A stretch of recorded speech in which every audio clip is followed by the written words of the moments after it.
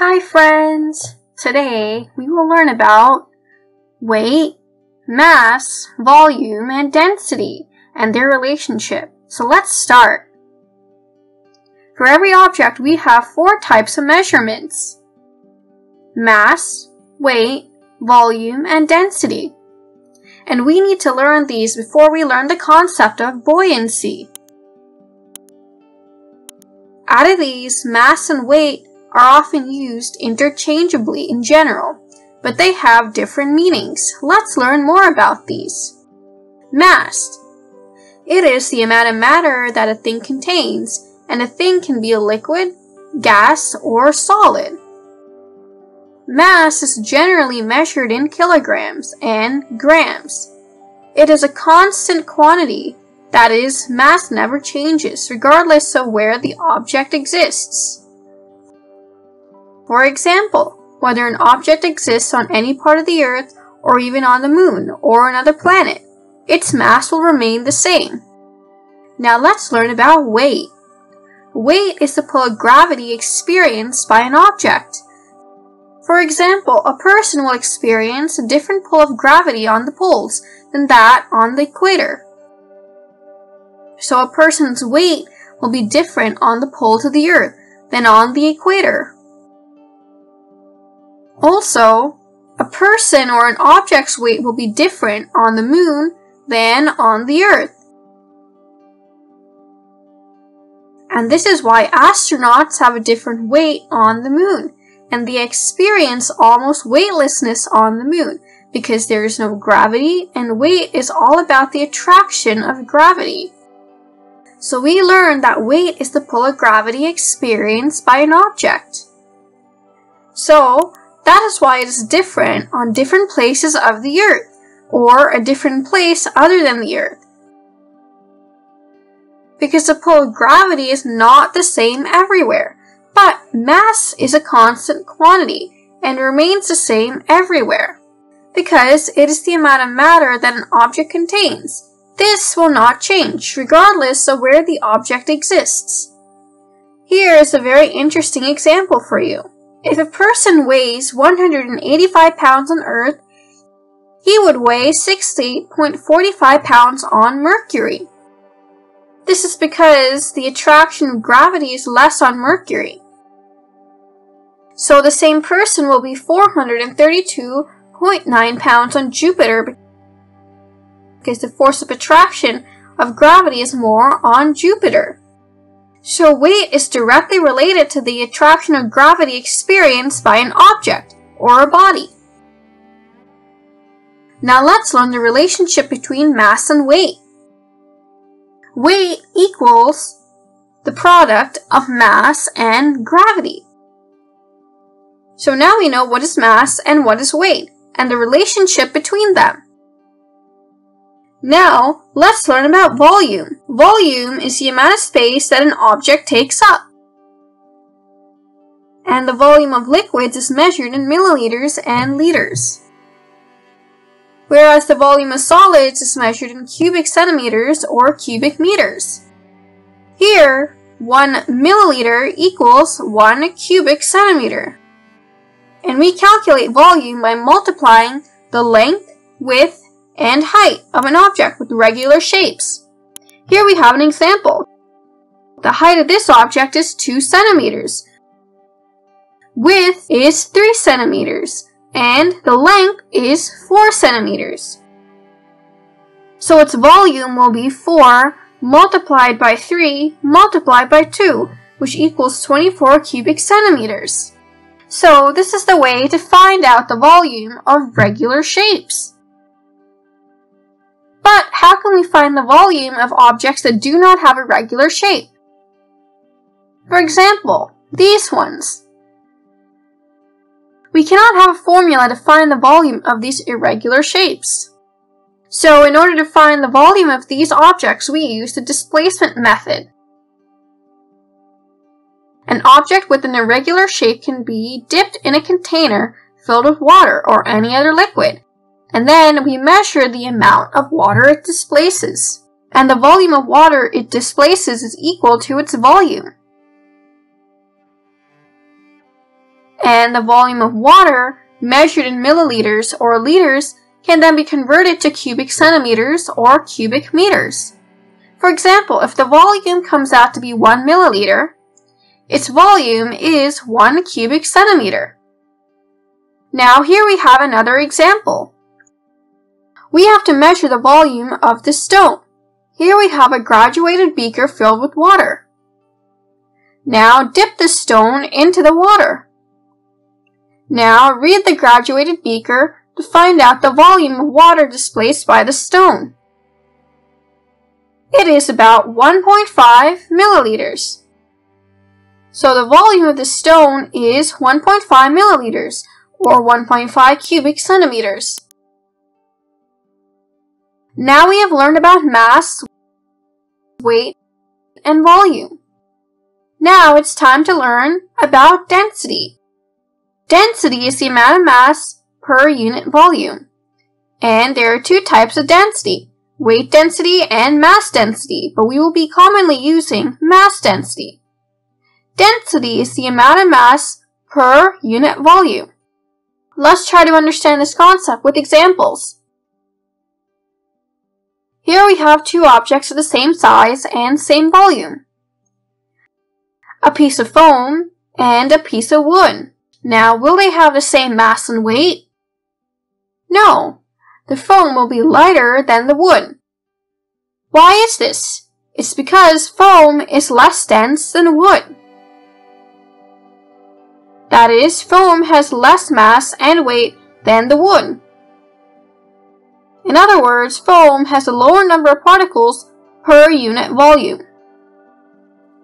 And wood has a larger number of particles as compared to foam per unit volume. So foam is less dense. This is why its mass and weight is lower than that of wood. And wood has a greater number of particles per unit volume, so it's more dense, so its weight and mass is more than a piece of foam of the same size. Now, let's try to relate density and the particle theory of matter. We learned that all types of matter are made up of small particles, and they have spaces between them, and particles continuously move and attract each other. Also, particles move faster as they are heated. So, this was a particle theory of matter. We also learned that solids have the smallest spaces between their particles. Liquids have a slightly bigger space between the particles, and then gases have the largest spaces between the particles. From here, we can also see that solids are more dense. That is, they have the most number of particles per unit space. Liquids are less dense than solids, as they have larger spaces between their molecules. Finally, gases are the least dense. That is, they have the largest spaces between their molecules when compared to solids and liquids. So density is the number of molecules per unit volume. And solids are most dense. Liquids are less dense, and gases are the least dense. And among solids, some solids may have even smaller spaces between their molecules, so they are more dense than other solids. Here we have some examples: iron, copper, cardboard, wood. All of these are solids, but do they all have the same density? No. Among these, iron is the most dense. Copper is the next most dense, then wood, and then finally, cardboard is the least dense. And the reason is simple. The spaces between the molecules of iron is smallest amongst these four solids. So, iron is the most dense because the spaces between the molecules of cardboard is the greatest compared to the rest of the solids. Here we have measured the densities of different solid materials. The density of copper is measured to be 8.96 grams per cubic centimeter. The density of stainless steel is measured to be 7.9 grams per cubic centimeters. The density of iron is said to be 7.87 grams per cubic centimeters.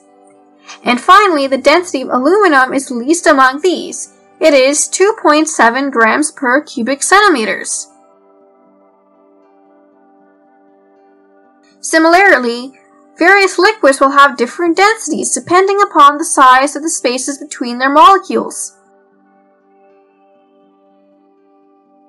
Consider these liquids: toothpaste, mayonnaise, honey, milk, and water.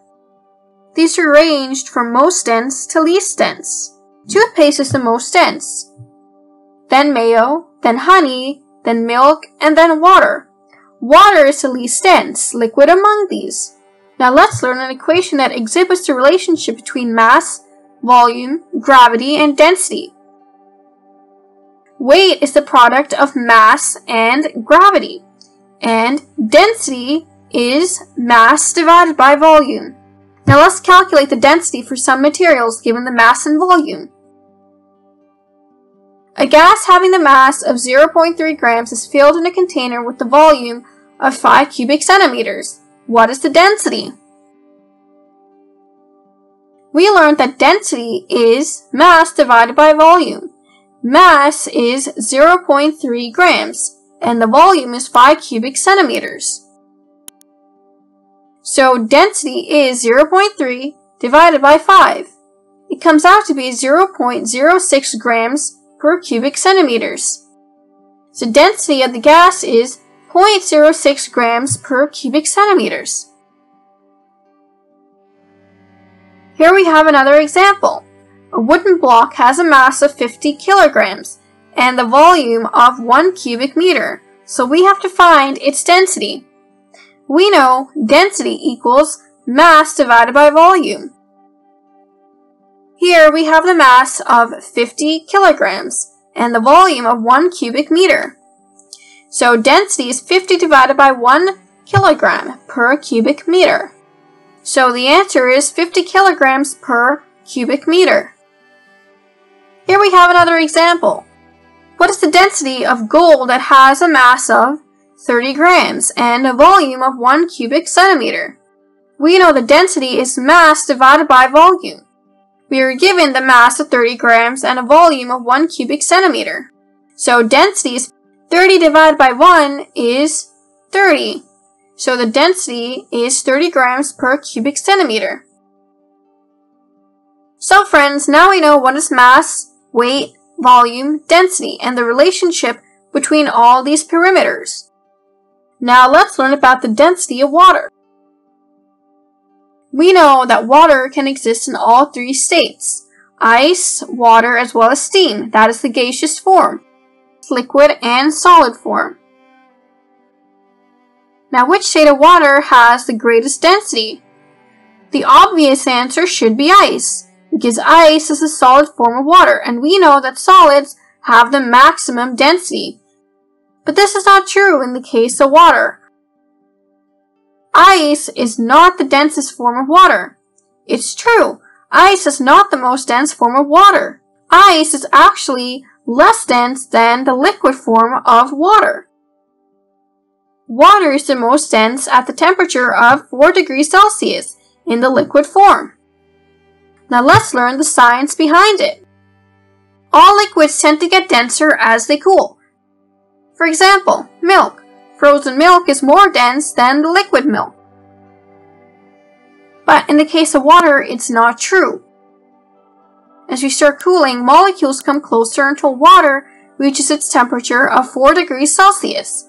And afterwards, as the cooling continues, the distance between the molecules of water starts to increase till it forms ice at 0 degrees Celsius. And the distance between the molecules of water at 0 degrees Celsius, that is in the ice form, is more than the distance between molecules of water at 4 degrees Celsius. This is why the volume of ice increases. You must have seen, if you keep a water bottle filled with water in your freezer, it will start to crack upon freezing. Why does this happen? is because the volume of water increases upon freezing, and it may break the utensil in which you freeze it. So this is why the density of ice is less than that of water, as the number of molecules remains the same and the volume increases. So we can say that ice is less dense than water, or has a less number of molecules per unit space than water at 4 degrees Celsius. Now, can we answer a very interesting question? Why does ice float on water? We know anything that has a lower density than water can float on water. So the answer is clear. Ice has the lower density than water, so ice floats in water. Now let's learn another interesting topic. Why do lakes freeze from top to bottom? As winter approaches, the temperature starts to fall. Air gets colder faster than the water. So air becomes freezing cold, whereas water is not that cold yet. So the only water that comes in direct contact with the freezing cold air starts to freeze and form sheets of ice on the water. And this sheet of ice is less dense than water, so it floats on the water. And its thickness may continue to increase if the temperature remains cold. This way, water at a lake starts freezing top to bottom. Now, here comes another question. Why do plants and animals living in the lake not die when a sheet of ice forms on top of the lakes in the winter? The water below the sheet of ice maintains its temperature at 4 degrees Celsius in most water bodies. And that happens because the layer of ice actually acts as a barrier or an insulation layer between the water and the harsh environment outside. We will learn more about this in higher grades. For now, you just need to remember that the layer of ice on the top of the lakes acts as an insulation layer between the cold outside environment and the warmer water underneath. And the plants and animals under the lake enjoy the warmer water when the environment above the water body is freezing cold. So we have learned the unique nature of water. Friends, today we have learned about the different measurement units of matter. Mass, volume, weight, density, and also the wonderful nature of water. Thank you so much for watching. Don't forget to like, comment, and share this video. And if you want to see more fun videos, you can hit that subscribe button. You can also follow us on Facebook and Instagram for more content. Bye-bye!